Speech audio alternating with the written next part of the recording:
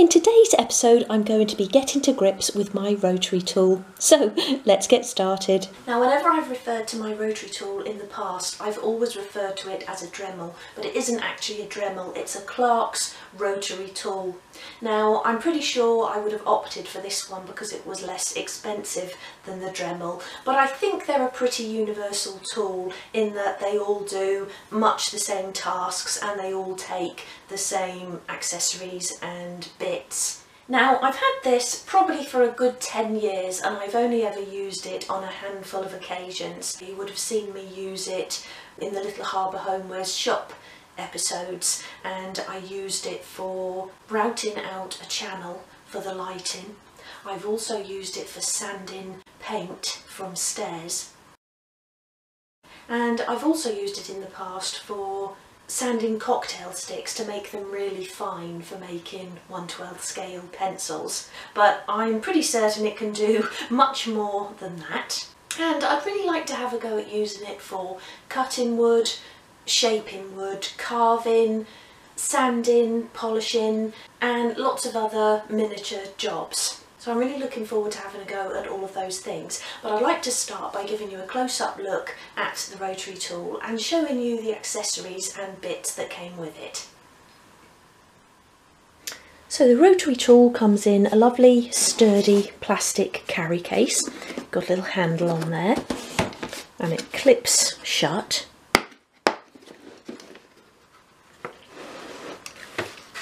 So here is the actual tool. Nice compact size, fits nicely into your hand and it's not too heavy either. And then on here you've got your on and off switch, and on the other side you've got your speed settings. So you've got 6 settings, 1 to 5 and then max. And then also on here you've got this little button at the front, and that adjusts the opening there where you fit the attachments, but we'll go into that in a little bit more detail later on when we actually come to fitting the pieces in there. And then also on here you've got this little hook, and that then allows you to hook it onto an arm which you can attach to your desk so that you can fit an extension and use that rather than this tool when you're doing sort of miniature work.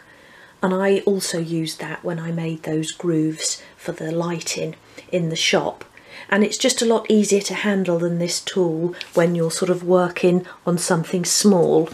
So you've got this piece that fits to the desk, like a little rubber bit there. This is rather sort of like a vice, so you would attach it to the edge of your desk.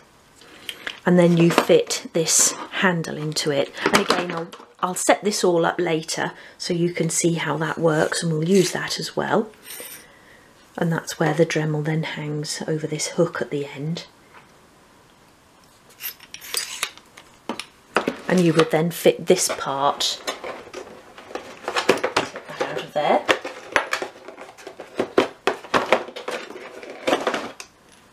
to the Dremel.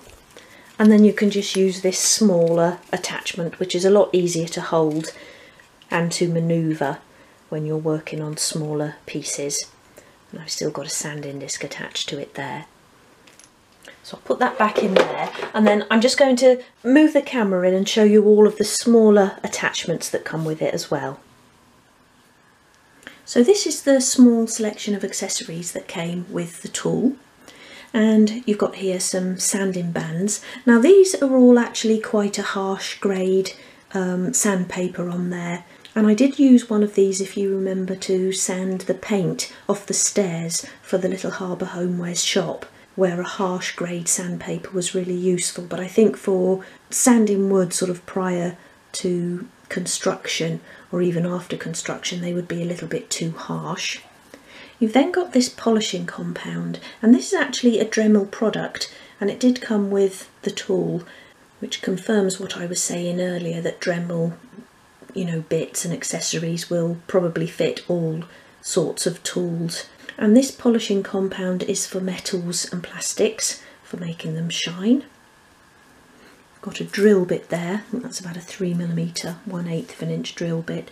We've then got some sanding discs in here. Now these do look to be different grades, and got the little sort of chuck there which you fit into the end of the rotary tool and then put the bits into, and the little wrench which you also use to attach the bits and the accessories, or spanner as we call it here in the UK.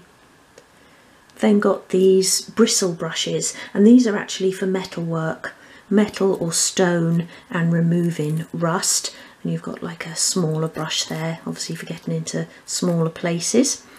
And these always remind me of chimney sweep brushes. You've then got these two sort of attachments, and this is what you would use to fit the discs and different tools onto. These are grinding discs, and again they're for work on stone or ceramic or metal.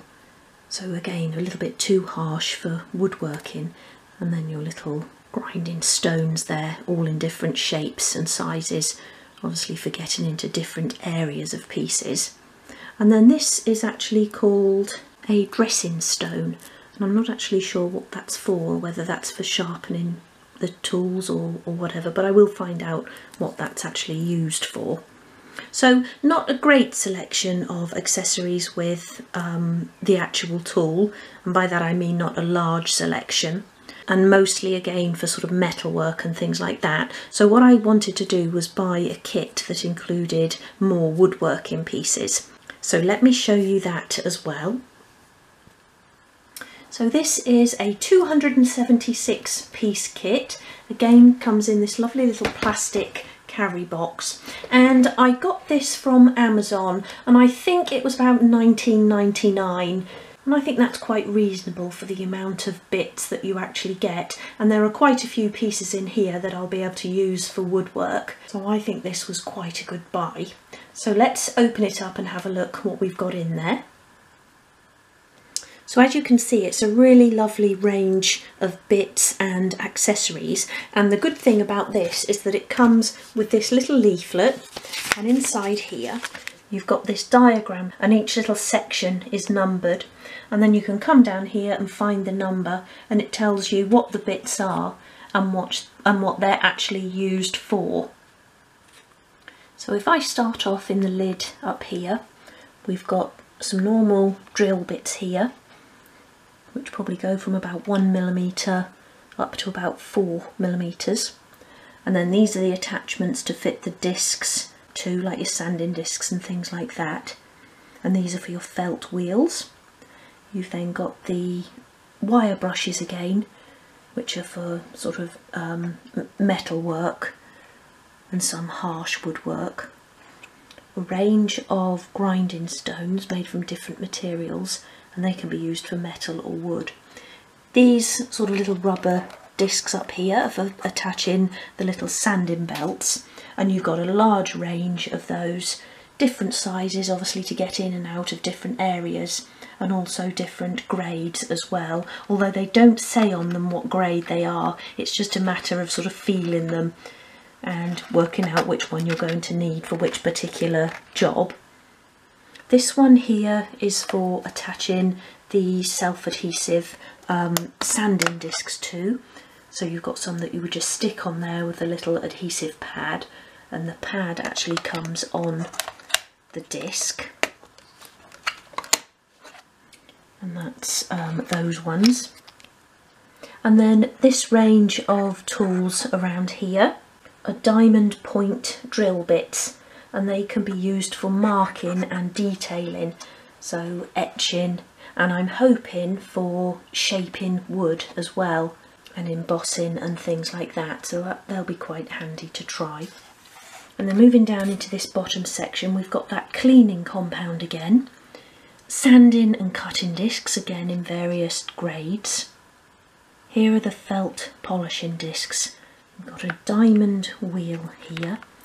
I'm not sure if that's for cutting, but we'll find out as we start trying all of these pieces. Some more grinding discs here, slightly softer ones as well. We've got all the little collets here for fitting bits actually into the tool. the little spanner or wrench again. These are emery cut-off wheels, so I think obviously they're for cutting, and again they're all different sort of grades. These are called flap wheels, and again these are for things like grinding on harder materials as stone, ceramics or steel and things like that, so not sure we'll be using those. Okay, so what I want to show you now is how to set up the desk attachment so that we can use the smaller attachment for actually working with, and I'll also show you how to fit the accessories into the tool. So I'm going to begin by attaching the desk clamp to the desk, and this has got a jaw width of 70mm or 2 3/4 inches, which is really useful for my desk because I've got the work top and then the actual desktop. So you just slide that over the edge like that and tighten it up. You've then got this sort of telescopic arm bit which screws into the top of there, and this can be extended to whatever height you need it. It goes up quite high actually. Probably don't need it up that high. And does that fix? Yes, I think you can lock that into place just by twisting it around like that. You actually tighten that against the direction of the arrow, so that's showing you how to loosen it. So that's now nice and firmly in place. And now let's fit the attachment to the actual rotary tool. So this is the attachment, that's obviously the end there that you work with. And then on this other end, that would normally be inside there, but you need to pull that inside bit out. That then fits into the chuck on the machine. So you push that in there like that. And then this little button here actually tightens the chuck. So if you're trying to tighten it up and that's not pressed down, then you'll just be twisting it round. So you need to push that down, which actually tightens that up. So tighten it as much as you can with your fingers, and then you can bring in the little spanner or wrench, fit that on and get it as tight as you can. And I've still got my thumb on that button. Pull the metal back down, right down to the little sort of screw part there, and then you've got this rubber bolt part which you then tighten up over the top. Get that nice and tight. So that part is now fitted onto the tool, and of course you can use the tool without this part, but I just think for miniature work this part's so much easier to handle. So for all of the tests we'll be doing, I'll be using this smaller piece. And then just to keep your wire out of the way, you can hook that onto the holder on there. I'm not sure if that's the right way round, but once I start using it I'll find out. Might need to push it round there like that. And then the heavy part of the tool is neatly out of the way, and the wires are all out of your way, and then you can just come over to your work surface and work on whatever you're working on. So let's have a look now at actually putting an attachment into this part. So I've got one of my old cutting mats here, and I've got it turned upside down just to protect my work surface and my cutting mat that I use regularly. And I thought we'd start by having a go at polishing up some metal items. So I've got like a copper pot here. These are just sort of aluminium little boxes. And then I've got this lamp base, which is metal, but I've actually applied paint to that. So I'm not sure what will happen with that, but we'll have a look. So I've got here the little attachment, which has got like a little pointed screw end, and then I've got 3 polishing wheels here, and I'm going to use the smallest of those, but you've also got this little shaped one here for getting into all of the gaps. So you just need to screw your little polishing pad onto the top of that attachment, like that. And then with this, to allow this to be tightened, you need to pull this part down, and you've got a little diagram on there as well showing you how to do that. So pull that part down. You can then slot your attachment in like that. keep holding that part down so that you can then tighten that up. Actually, I could have used my fingers first. Get it as tight as you can first with your fingers, and then you can use your little spanner. Get that nice and tight, and then bring that piece back up, and that's now in there nice and securely. So I've also got here the polishing compound. Now that's quite hard at the moment, so what I'm going to do is I'm actually going to start up the tool and then just pick a little bit of that up on the end of the tool. Now, because I think this is all going to be quite loud, if it is, I'll put some music over the top, or I'll actually record over the top of the noise. So I'm going to switch the machine on to number 1. So just flick that on. Actually, let me just see what it's actually set at, because I only want it on the lowest setting. So that is actually on the lowest setting, number 1. And we'll start off with that and see how we go.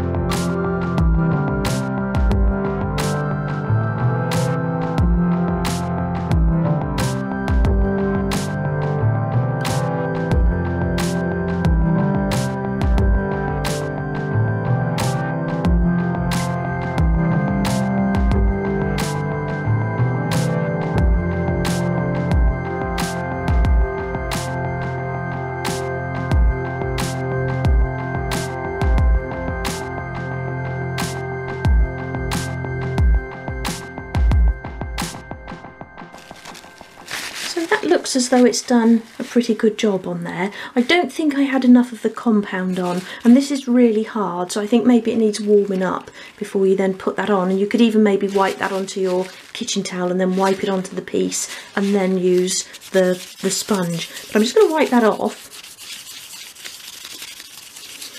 and give it a bit of a buff. And that was the other one.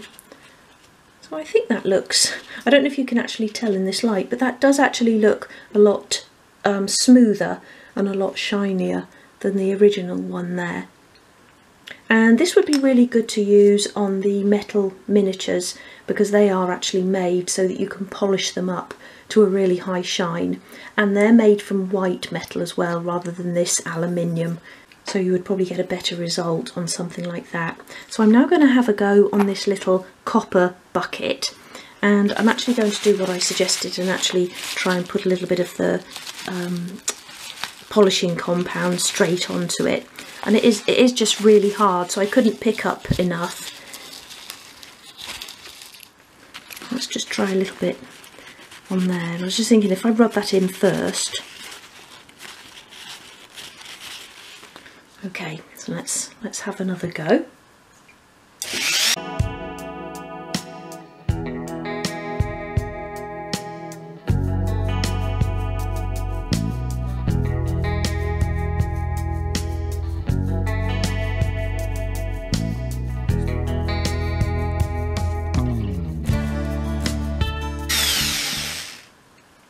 That doesn't seem to be doing too much, so again I probably haven't got enough polish on, but I am just going to go to a higher speed and see if that makes a difference. So I've just clicked on to number 2 there, so let's try again.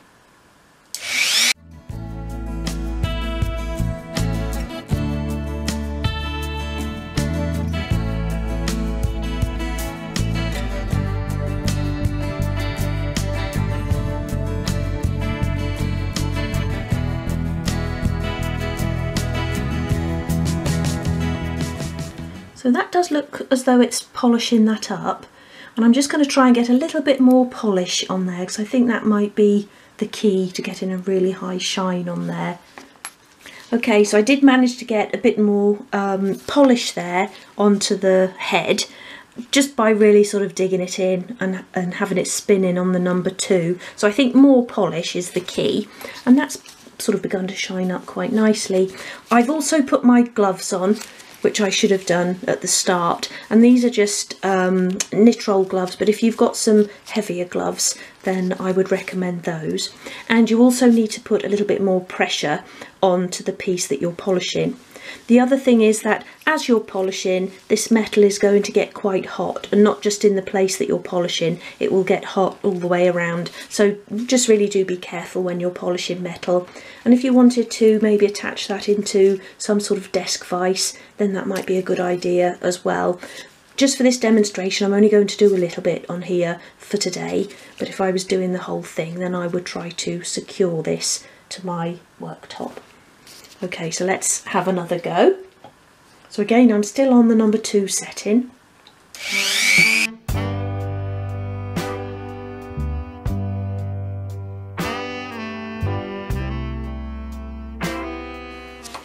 Okay, so that has started to get quite hot now, so I'm just going to buff that off with a bit of kitchen towel. Look at that.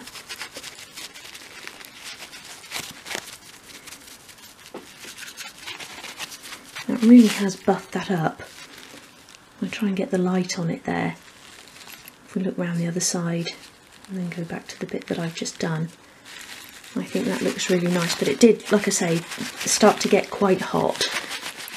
But yeah, I'm really pleased with that. I think that would look nice as a shinier pot.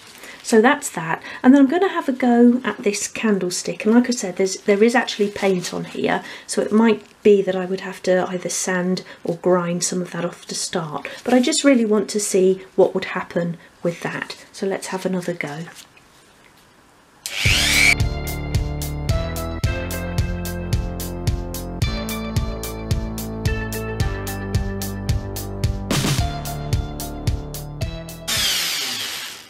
So that is starting to take the paint off, but I think I would probably need to take that paint off first. I think I used a metal paint on there and then a black over the top to try and get a sort of effect on there.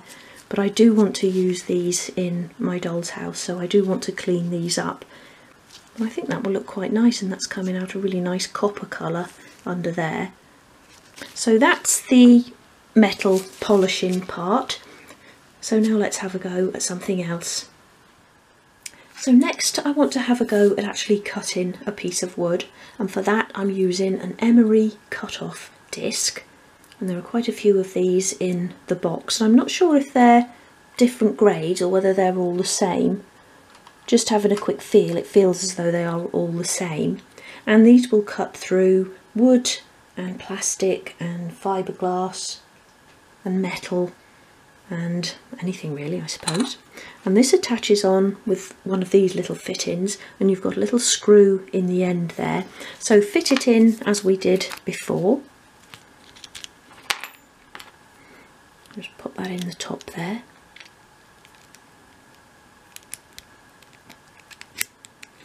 And then tighten that off. And then use your little spanner. And then you need to undo this little screw. And do that when it's in the tool, because then it's actually sort of holding on to it for you, nice and tightly.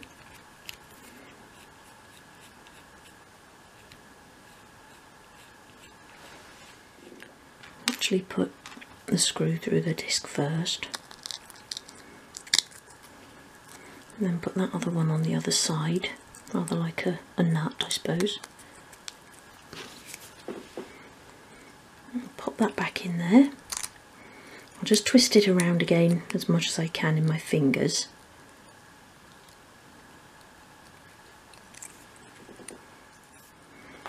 And bring in the little screwdriver part. And tighten that up. Okay, so that's on there nice and tightly now. I'll just put my gloves back on. Okay, so I've turned the speed of the machine down to number 1, and I've got here a piece of basswood, and I'm using that just because it's a marked piece that I probably won't be able to use for anything else, so I'm using it as a piece of scrap wood.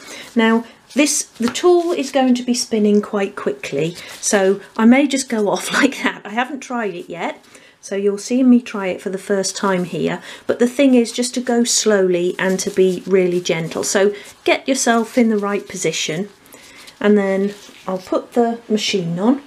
And just to say as well, I have actually also got my safety glasses on for this. Okay, let's go.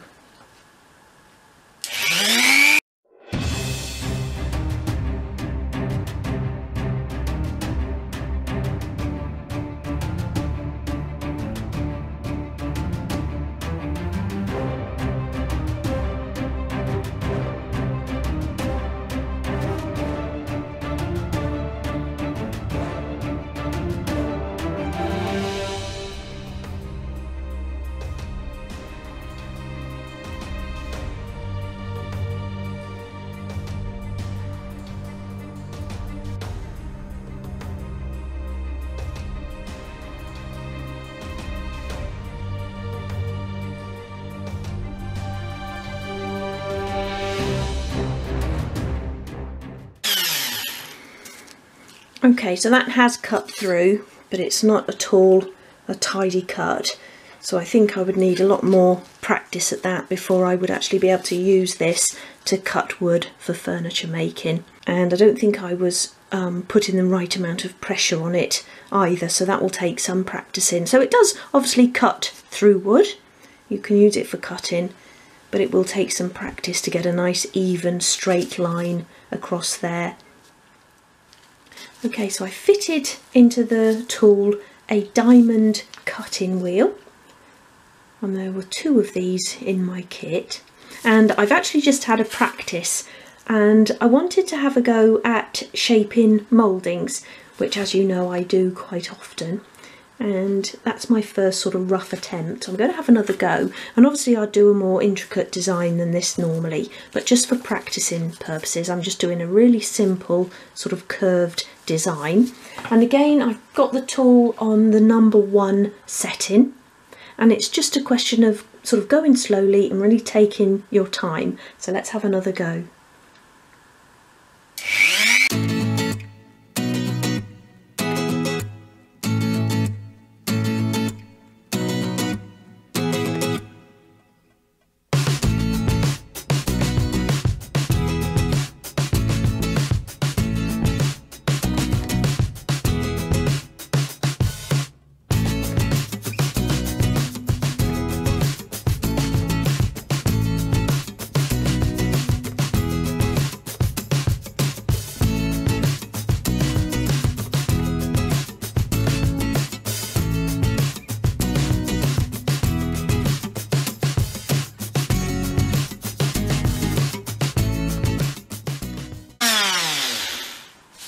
So as you could see there, I did actually come off the pattern once or twice, but that's all down to practice, and that's certainly a lot quicker than doing it with the knife.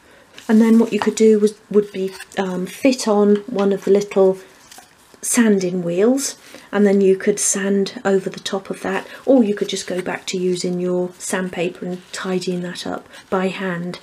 But that's certainly something that the tool can be used for.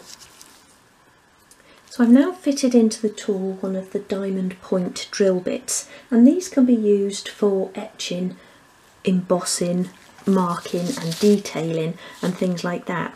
Now, you may have seen my vlog Learn with Julie about carving, and I actually carved by hand using chisels, and it was quite difficult and I didn't really get the result I wanted. So I want to have a go with one of these. Now, there are various attachments of these diamond point drill bits, all different sizes. You've got lots of different tips there. So I'm just starting off with this pointed pen-like tip, and I've drawn a really simple pattern onto my piece of wood. And again, this is the first time I'm trying this, so I'm going to have a little go at this simple square just to see if these are better than actually using traditional carving tools. So again, I've got the machine on the number 1 setting, so let's have a go.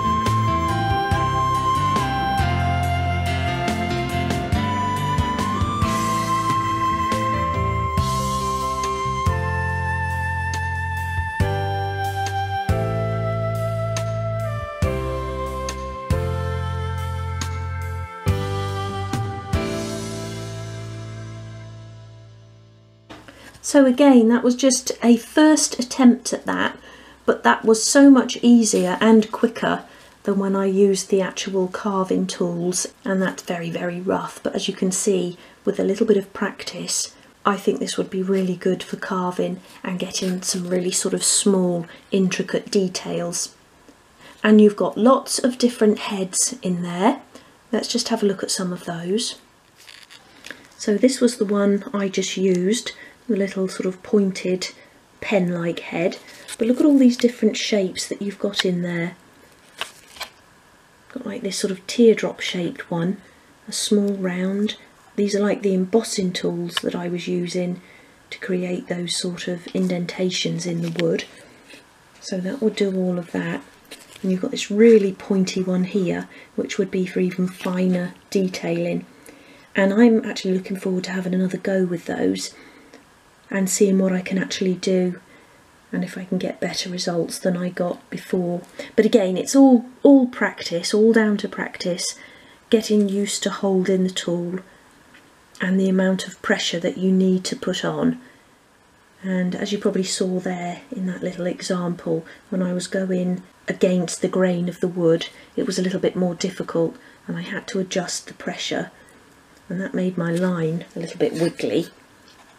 Again, I think if you were even maybe to change the head and use a different tool for going different directions along the grain, that would help. But that's certainly something I'm going to have another go at. I really like the look of all these different shapes. I think we could create some really nice designs with those. So what I want to have a go at now is actually sanding a finished piece. Now these are just some crates that I've made for another project, but I think this would come in handy for finished pieces of furniture and also for sanding before painting or adding your stain or varnish. So I've got in here the little flat rubber wheel, and then these are little self-adhesive sanding discs, and just by feeling that, I think that's probably a 240 grit or something like that. So let's stick that on there. And again, I've left the machine on the number 1 setting. Just put my safety glasses on. Okay, and let's have a go.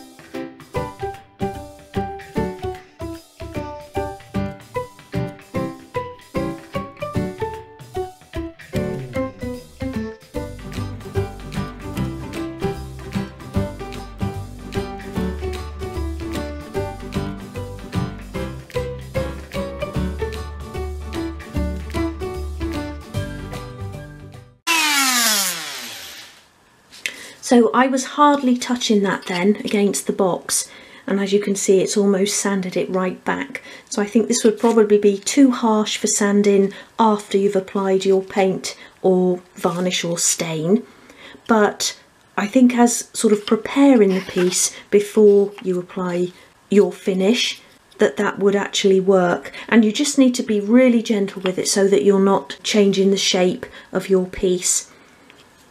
But again, that was certainly a lot easier and quicker than sanding by hand. So when I apply wood dye to a piece, because the wood dye is quite matte, I like to finish off with a coat of clear wax, and I always use shoe polish for that. So what I want to do now is actually have a go at buffing up the shoe polish with the machine and see if I can get a better finish that way. So I'm going to apply it as I normally would with a piece of kitchen towel.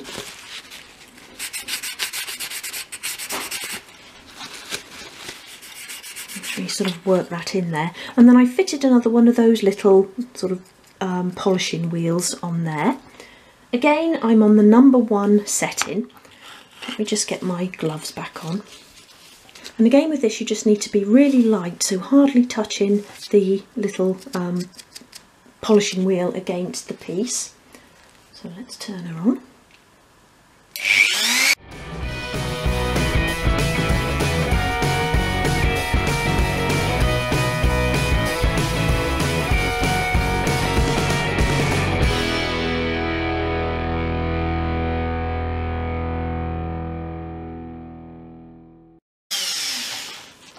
And that did actually work really well. So in just a few sort of sweeps of this, that gave it that lovely sort of shine. And I suppose it's not much easier than doing it with the kitchen towel, but you just get a better result and a little bit quicker as well. I really like that. That looks really nice. So that's definitely something I'll be using it for. So those few demonstrations that I showed you there really do only scratch the surface of what this tool is capable of doing. But it's quite hard to demonstrate some of what it can do without actually having a job in hand. But as I work through other projects, if I ever find the need for the rotary tool, I will share that with you, and perhaps I'll do an update vlog as well when I become more skilled at using it. And I do think that a rotary tool is a really great piece of equipment for a miniaturist to have.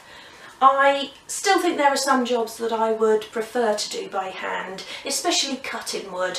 I certainly feel more control with the craft knife and rule when I'm cutting wood, and I think it gives a more precise result as well. But for things like etching or carving and heavy sanding jobs, this tool will prove invaluable. So I hope that if you have a rotary tool, perhaps one that you haven't got around to using yet, or if you're considering buying one, I hope that this episode has been of some help to you. So that's it for today. Take care, and I'll see you soon. Bye!